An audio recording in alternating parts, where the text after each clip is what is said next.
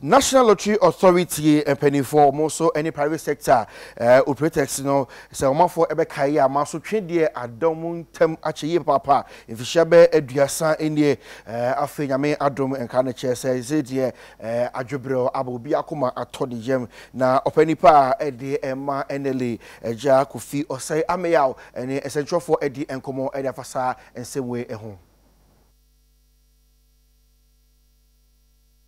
of this impasse, the battle between the private sector operators or what is commonly known as banker to banker in this country. For so many years, at least I'm proud to say, under the administration, all these years of this impasse, the battle between the private sector operators or what is commonly known as banker to banker in this country. For so many years, at least I'm proud to say, under the administration of His Excellency, the President, Nana Addo Dankwa Akufo-Addo, today we are proud to say that conflict, that fight that has ensued for the past 30 years has come to an end. And when I say your beloved country is free forever, I mean in terms of revenue, that the country is about to get some revenue that from their own assessment is very, very big. So we are yet to factor that into our 2020 budget. Last year we were thinking that they would come on board so that we can regulate and regularize the lottery business.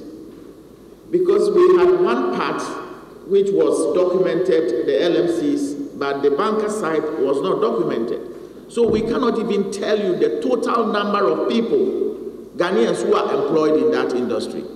But from today, we shall be able to tell Ghanaians how many people are gainfully employed in that industry and what kind of revenue that we are getting for the nation, so we can be able to put those figures out, the data out, for you to assess that the lotto industry is a big one. The fact that whatever happened, especially when the Private Lotto Operators Association threatened demonstration, it had security implications and we're interested. The second aspect of the loss of revenue, that unregulated private lotto operators was not helping the government. The government was losing so much revenue. And for us at the police service, we were very interested because it's the same revenue that the government will use to support development activities in the country. We had two main things in mind.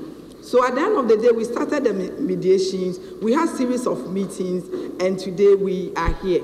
I am so grateful to NLA, Private Lotto Operators Association, for giving the CID and of course the Ghana Police Service the opportunity to be part of this long, 30 years long-standing impasse between the two organizations. It is Ghana that has won the day today.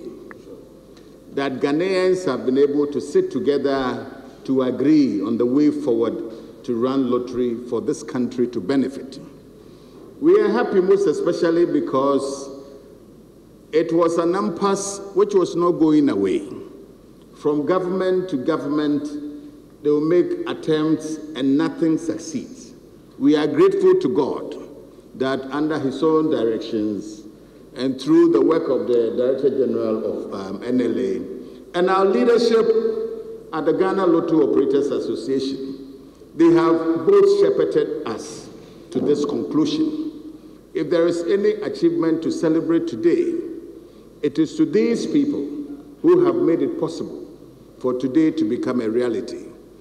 I walk away with the happiness that at least there will be no fights between NLA and the private sector operators for the next 30 years.